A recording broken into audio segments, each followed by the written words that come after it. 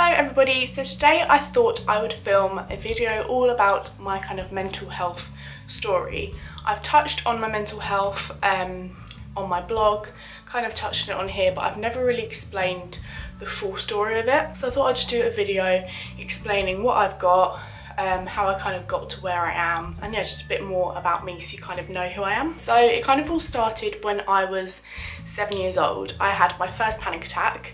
I think it was when I was around 7. We were on holiday in Devon and we went down a massive hill to go to a beach. And as we were coming back up the hill after we'd been on the beach, it was literally a full-on vertical kind of drop. And there was traffic all on the hill and our car couldn't quite get up it. So the car literally just rolled back quite far, I think, into a wall and crashed.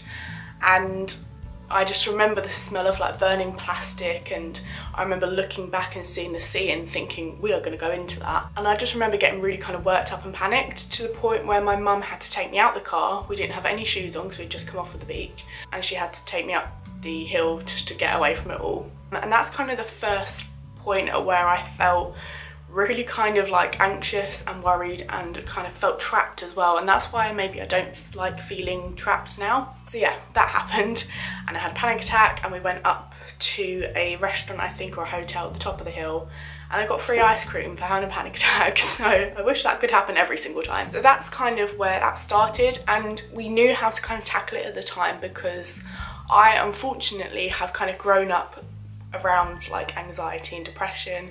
People in my family have had it, so I kind of knew what it was at a really young age, which is good because I was aware of it and I kind of didn't really need to get like a diagnosis to know that it's that, if you know what I mean. But yeah, it's kind of runs in my family, so I really have no hope. It then kind of developed onto school. At quite a young age I was really confident, not so much in lessons but kind of outside of school I was really confident. On the playground I was really confident and didn't really care. It then kind of developed into like later primary school where I would be silent in lessons. I would not put my hand up, I would barely talk to friends. Like, I just didn't like being the centre of attention, whereas at a young age I would love to be the centre of attention.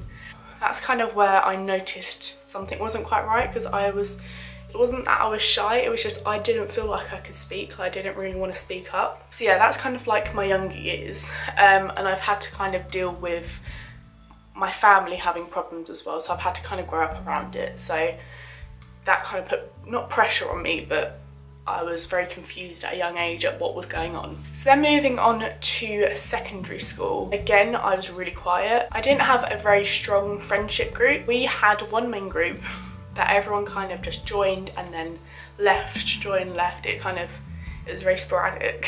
I did have a few main friends that I was friends with for the whole of my secondary school life. In secondary school I was very quiet, didn't like putting my hand up, didn't like talking. I hated drama, anything where I had to be kind of the centre of attention, anything where I had to raise my voice, I just couldn't do, and I don't know what it was. It wasn't that I was like unconfident or shy, it was just I literally felt like I couldn't speak. You know, I just sort of put it on, oh yeah, I am shy, when really I'm not actually that shy. So then moving on to kind of later secondary school, it was only a few years ago, I think 2013, my friendship group kind of went against me. I can't remember what happened, and it seems so stupid now, but I kind of didn't have any friends at all. Maybe kind of one that just went between like the two sides of the argument, who is still my friend now. I was very alone, didn't really have any friends, didn't like going to school purely for the fact I had no one to sit with at lunch, and yeah, I was very alone. I didn't really understand why, I didn't know what I'd done wrong. But for some reason everyone just went against me, and obviously that made me feel really isolated. I felt like I couldn't really speak up about, you know, what was going on and like how I felt. So again, that's kind of another example of when I've been really closed off. That eventually got resolved to a certain extent, but it was never kind of, there was never a reason to why it happened, it just happened. Also in my younger secondary school years, I did kind of get picked on. I want to say bullied, but I wasn't bullied, I was just picked on by one of my old friends. And I got called fat, ugly, you know, the typical names. And obviously at a young age that affected me a lot, it affected my self-confidence, still affects me now. So I think that's another reason why I feel like I can't really be myself, because I'm fat and ugly. So yeah, I have no confidence really. Well, I have confidence, but I don't have a lot of it. Then in my sixth form years, that's the year 12 and year 13, so I was around 17, 18, yeah, around that age. There was one lesson that I couldn't really go in. My mum and dad don't really know about this, but I think my sister does. But it was my media lesson. I think it's because I didn't really have any close friends in it, and I just didn't feel comfortable in there, because obviously media, you have to be quite kind of confident and everything when you're filming. But I was obviously not, and everyone else was, and they all had kind of one massive group of friends in there, and they obviously stuck together, and I was the outsider. And I hated going in there because I just felt like every time they laughed, whispered, it was about me. I felt trapped in that room, and obviously that goes back to the feeling of feeling trapped in the car. So I didn't like that feeling, so I had to get myself out of that situation. So it got to the point where my anxiety was so bad and I felt physically sick going to that lesson that I had to talk to the teachers and say, look, I'm struggling, can I like teach myself out of the room or go wherever I need to go? And they were so supportive of that. I think without them I wouldn't have been able to do media. I managed to get an A in my coursework and a B in my exam, and that was just down to them saying, yeah, you can go off and work on your own. I think it's because they trusted me and they knew that I would do the work.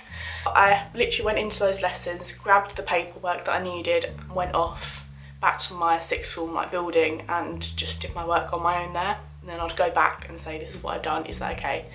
And I literally taught myself that A level with the guidance of them. You know, they said, if you need any more help, come to us. And they were really, really supportive, and I'm so grateful for that, because not many teachers are like that. That's another point when I knew kind of something wasn't quite right, and you know, there was something stopping me going into that lesson, but I didn't know what. Then it kind of moved on to going to parties. Obviously everyone was turning kind of 18, it was that kind of time, and I didn't get invited to a lot, but the ones I did get invited to, I felt fine when I went. However, when it kind of got busy, crowded, loud, when I had a bit to drink, I got really anxious. And it's kind of a normal reaction for people who have anxiety to get anxious, even more so when they're drunk. So I wasn't sort of scared by it. I was like, I know it's gonna happen. But I drank anyway, because that's me. Yeah, I kind of got really anxious in the crowds, and I did have a few panic attacks at a few parties. Again, my parents, my family don't really know this, but it happened, it's fine. Nothing major, just like small little like, oh, I don't feel quite right. And my friend kind of took me away from the situation, and she really helped me. That's again another point when I knew something wasn't quite right. I didn't like being in a crowded place. I didn't like feeling vulnerable. So that's kind of like my younger years. So now moving around to March, April last year, I've touched on this channel already, but I went through a breakup last year. It was only a short relationship. I mean, being in a longer relationship now, I do look back on that and think that was a really short relationship and not much happened. I felt happy in that relationship, and it sort of just ended out of nowhere. Nothing bad happened, like we didn't have any arguments, nothing, like we weren't resentful towards each other. But it just kind of ended, and it was like my happiness was just like cut off, and it's like, no, you're not allowed to be happy anymore. And I felt like I was the problem with that. So again, my confidence was knocked. I was like, what have I done wrong? You know, it turns out now it wasn't meant to be, and that's fine, because I'm now in a really happy relationship that I feel like is meant to be. Yeah, looking back on it, it's stupid that the way I felt, but understandable. So yeah, this time last year I was a mess. I again didn't have many friends. I had one main friend down here, one that lives in Norfolk, so we couldn't really see each other a lot. But the one friend that is down here, she saw me pretty much every day, kept me kind of active and get out of the house. Yeah, I just didn't feel very happy. I just felt like the world was against me, and I felt very, very insecure and very unconfident, and I just didn't really know what was wrong. I just didn't want to get out of bed, I just didn't want to do anything. I just felt useless, and I know that I felt like that because of uni as well. I'd finished uni, and when you've been doing something 24/7 and then you go from doing that to nothing, you feel so useless, and I feel like it now. So I'm doing everything I can to find stuff to do, and I know I'm not the only one that feels that way, so that I was kind of like accepting. But then all the other feelings, I was like, why am I feeling this way? So we went to Ibiza, me and my two friends. We got very drunk some nights and had some very deep conversations, and one of my friends says, just go to a GP, if you talk about it, it doesn't like her to talk about it. So that kind of pushed me, and once I got back from that holiday, I sat there and thought about it, and I was like, do I need to talk to them? And I just sat there for a good few days thinking about it, and then it got to the point where I was like, I'm just going to do it, and you know, what could go wrong? So I remember sitting on the sofa one day just feeling so scared, but I texted my mum and I was like, I don't feel okay, I want to go to the doctor. We're a very open family, so it wasn't that I was scared to tell them because of that, it was just, you know, how do you approach that kind of thing? And she was like, okay, that's fine, go do what you want, we'll support you. So I booked an appointment and I went with my friend who supported me throughout all of that, and I basically wrote down a massive list of how I felt, gave it to the doctor, she read it, and then she asked me questions, so I couldn't really say it myself, but I did write it down, and that really helped. And she diagnosed me with anxiety and depression, so I just accepted that and I was like, okay, I can work with that and I could deal with it myself. She did offer me kind of, you know, like Samaritans and a local youth kind of help centre. I think I was just above the age limit for that, so I couldn't really go into that. So yeah, she offered me help, but I was like, no, I'm fine, I can deal with it. I left it. And then I went back to uni, and again, this year has flown by. I've kind of loved uni this year. It's gone really quick. I've enjoyed doing the work. It's been really stressful, but more manageable than the first year. That was fine. I'm very anxious, but it was kind of like, it's okay because it's because of uni. Once I stop, I'll be fine. But it kind of got to the point at the end of the year where I was like, I kind of need a little bit of extra help. So I self-referred myself to my local wellbeing mind service, and they called me up the next day and they said, can we give you a phone assessment, you know, in a few days' time. I had the phone assessment. It was with a therapist, so they kind of have a bit more knowledge on mental health than a general practitioner. So I explained all of my kind of symptoms to her, and she was like, you've got social anxiety. And I never really thought of that, stupidly. I just thought, oh, I've got general anxiety, which I kind of do have as well, but it's more along the lines of social anxiety. And then she said, you've got obviously the depression that comes with that, which is kind of what you get with every mental illness. So I kind of just accepted the depression side as that's just kind of what you get with it. I was focused on the social anxiety, so I was like, okay, what can I do? And they have offered me cognitive behavioural therapy, CBT. So I'm on the waiting list for that at the moment. I'm quite apprehensive about that because it doesn't really look at the core issues, it just looks at what's currently happening and how you can cope with it. And I know a lot of people are very kind of iffy about it. Some people it's worked, but I'm a bit apprehensive, but I thought I'll give it a go anyway because that's all they really offered to me.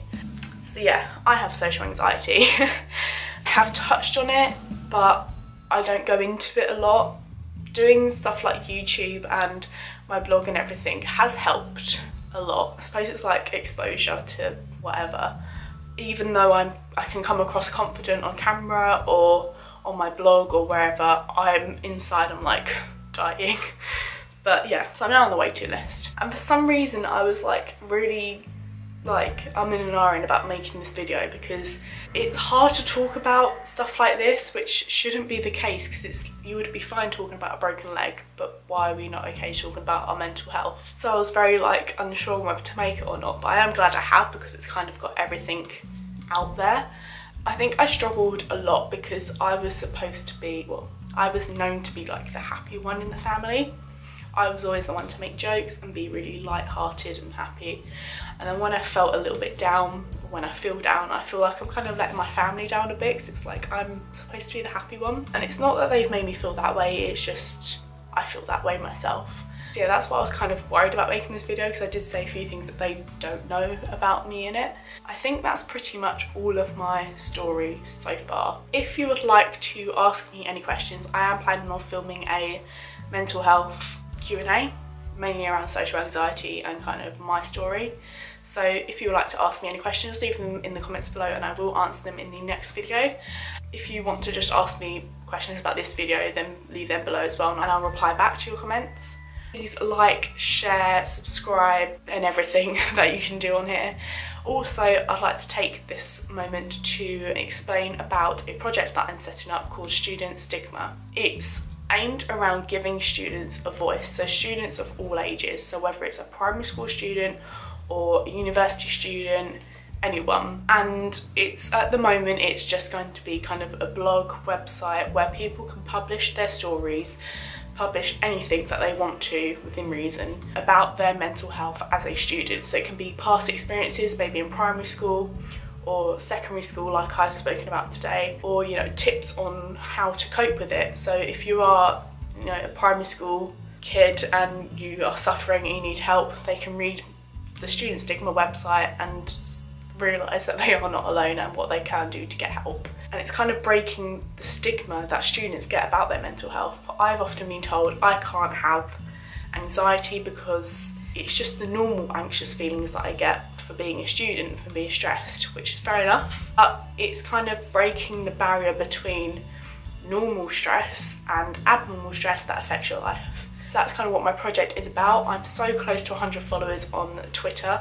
I'll leave it all linked below. I'm in the process of branding it and setting up the website. I'm trying to get the ball rolling, so I'm going to leave everything linked below. If you would like to publish any posts on it, have a think, and you can message me on Twitter or email me, which will be linked below. And yeah, it's just going to be kind of like a safe place to share your story, and it's of anyone of any age, and you don't have to be a student now. It could be about your past experiences. I hope that kind of helps people to open up a bit more, because I certainly didn't at a young age. Thank you for watching. Thank you for all of the continuous support that you give me, and I will see you very soon in another video.